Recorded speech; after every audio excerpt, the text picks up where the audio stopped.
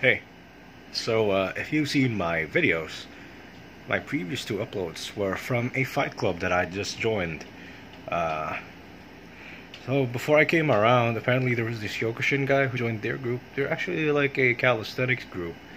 And yeah, some Kyokushin guy joined their conditioning, and he was like, he proposed the idea of bare knuckle boxing to the body to this group, and they had been into it for more than a year since then. Hooked. Get it? These guys, they're really good at body shots, hooks especially to the kidney and to the liver.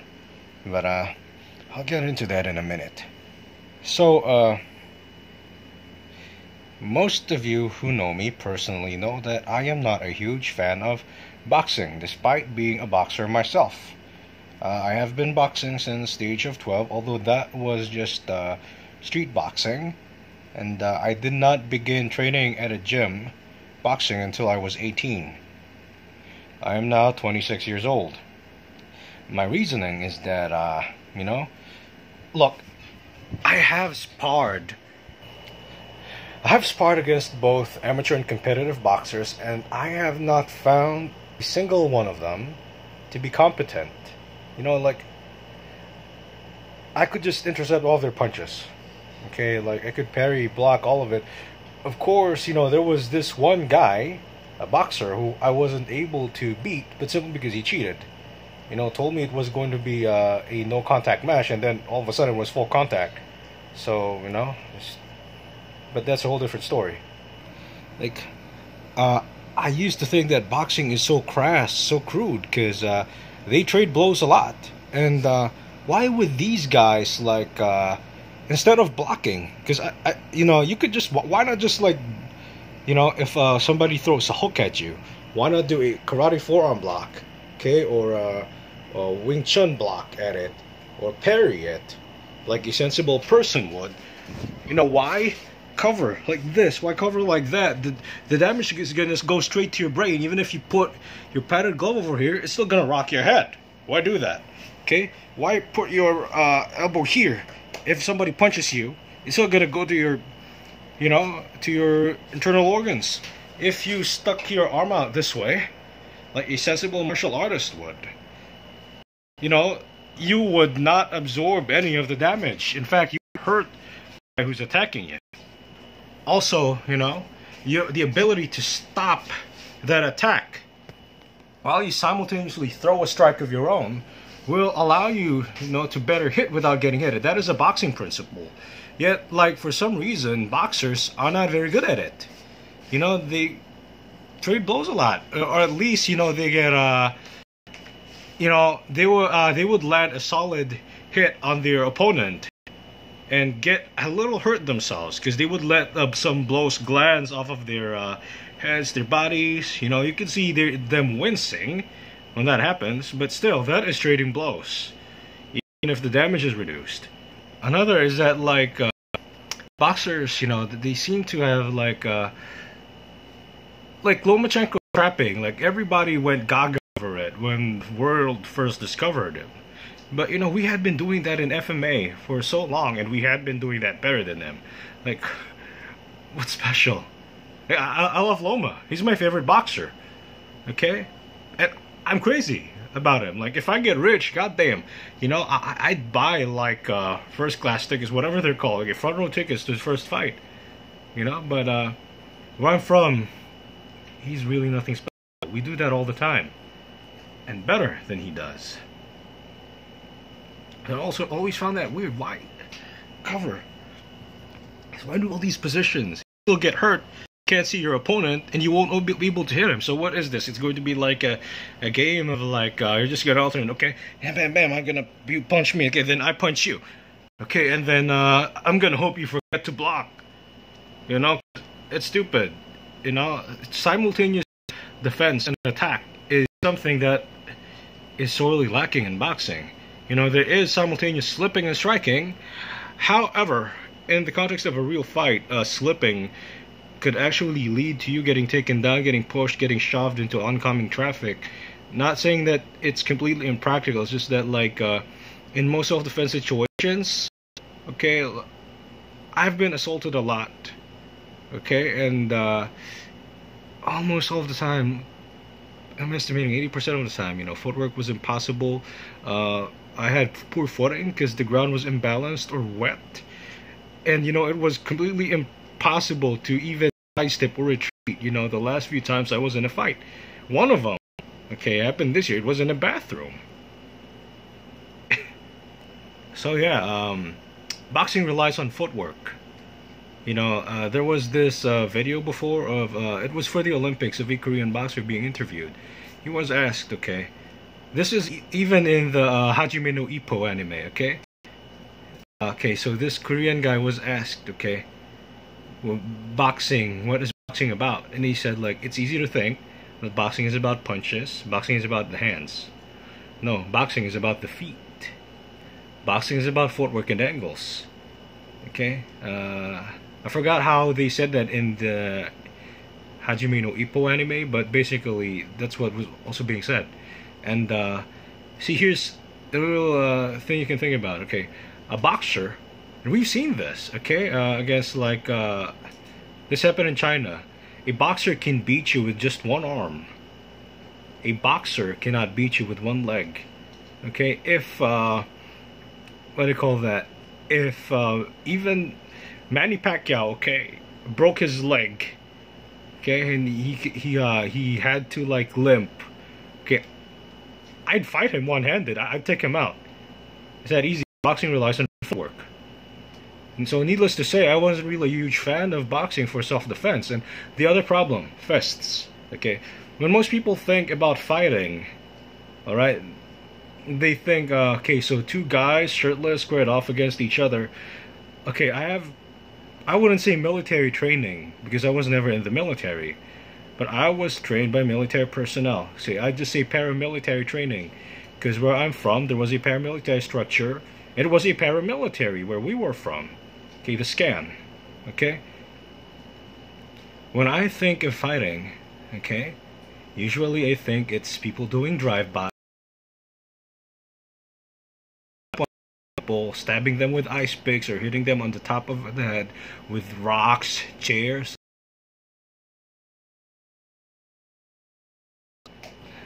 And when I think of a fair fight, it's two people or more, okay, get it out, okay, plate carrier, tactical vest, alright, here, pistol mag here, rifle magazines here. Of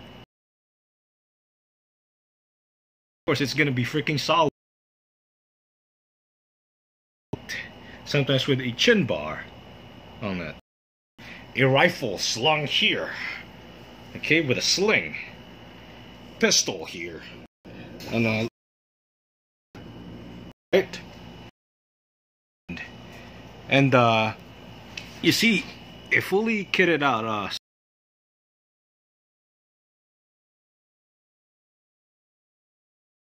okay, you are not gonna punch that guy.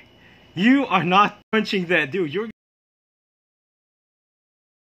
United States. This the 10% of boxers who get into fist fights break their hands. So yeah, I'm a huge fan of relying on punches for you know, defending yourself. But this is something.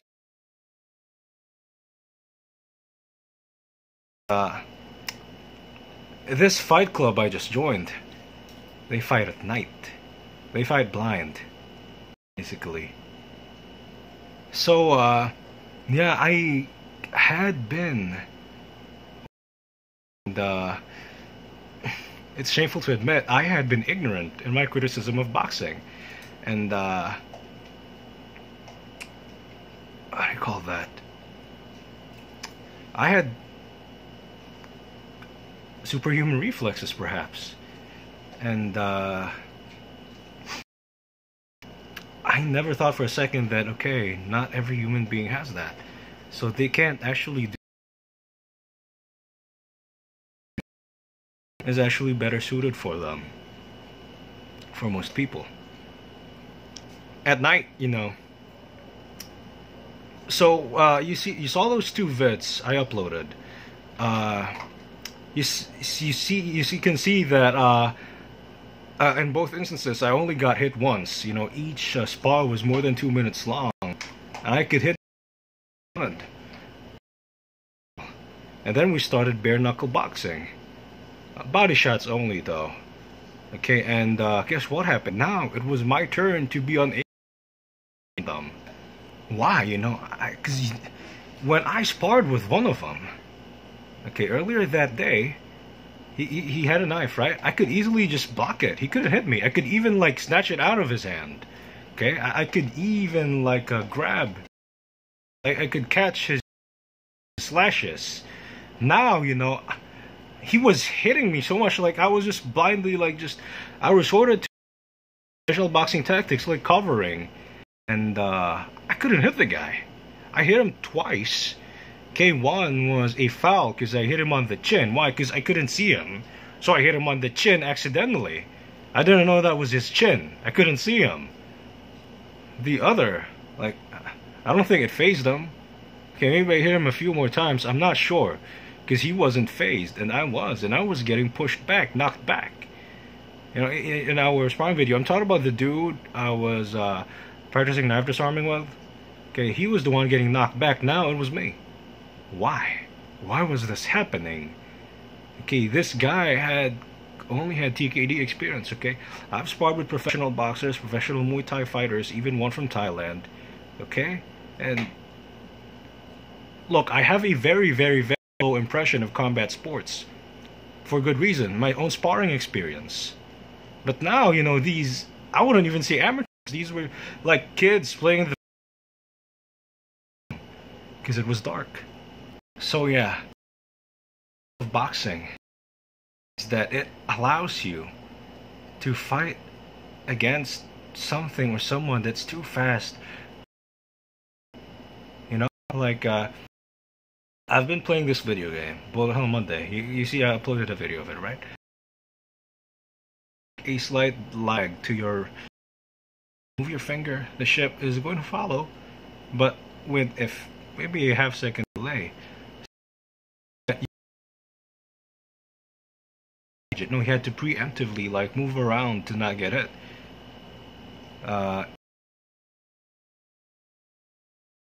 In your guess, if you could no longer see what was going on and everything's just a blur to you.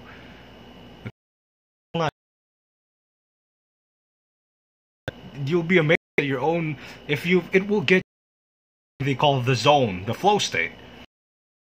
You'll be amazed that I don't even know all these bullets. Or in boxing, like, how am I dodging all these punches? I don't even what do you call it? And there's this lesser known British boxing guy, who's that pretty boy guy, Josh Kelly. And you can see that sometimes they even, not only are they not looking at the punches because they have their heads down, or the punches are coming in from above them, okay? Or they have their eyes closed sometimes. They don't actually see those punches, but they are dodging them preemptively. That is boxing. It develops a sixth sense.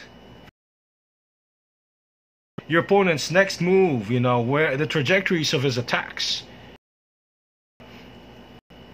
That's good.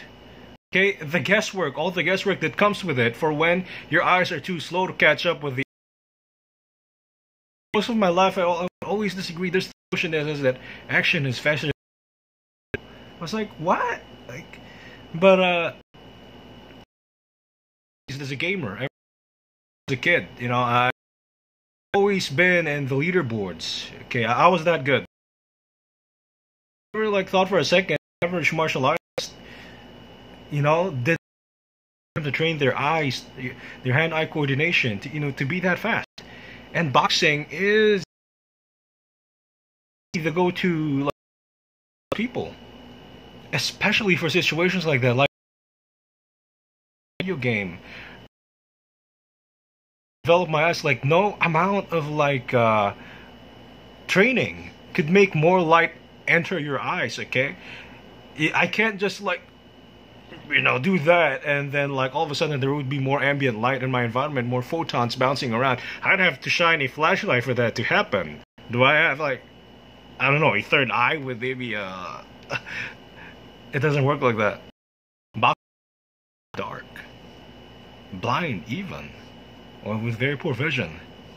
And the ironic thing is, now I understand.